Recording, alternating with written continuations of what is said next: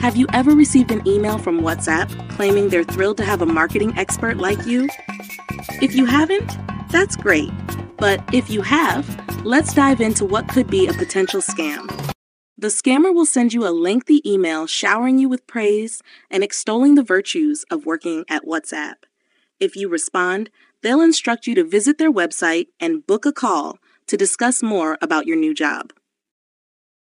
But if you dig a little deeper, you'll find that their website was created just a week ago, on July 10th. They instructed me to scroll down and select my marketing job to book a call. However, when I clicked on the digital marketing job, it prompted me to log into my Facebook account. This is how they attempt to hack your account. The forgotten account and sign up for Facebook buttons don't work because this isn't the real Facebook. If you enter your login details here, the scammer will capture your email address and password. I tested this form with a fake email and a password that isn't linked to any real Facebook account, and the form accepted it. Since it's not Facebook, it doesn't verify whether the user exists or not.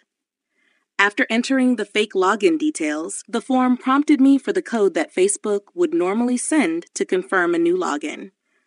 If you provide this code to the scammer, they can gain access to your account, change your password, and you could lose access to your account. This scammer is operating from Singapore. This is also a case where you might receive a Facebook message from a real friend's account, claiming they've entered a contest and asking you to vote for them. When you go to vote, the website will prompt you to log in with Facebook or Google.